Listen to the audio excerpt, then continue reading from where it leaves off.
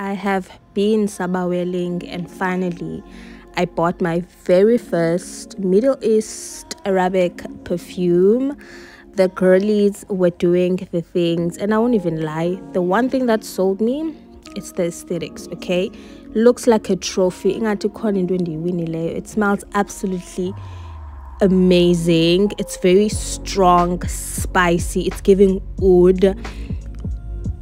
It's both men and women can use it. So me and my husband have been smelling like twins.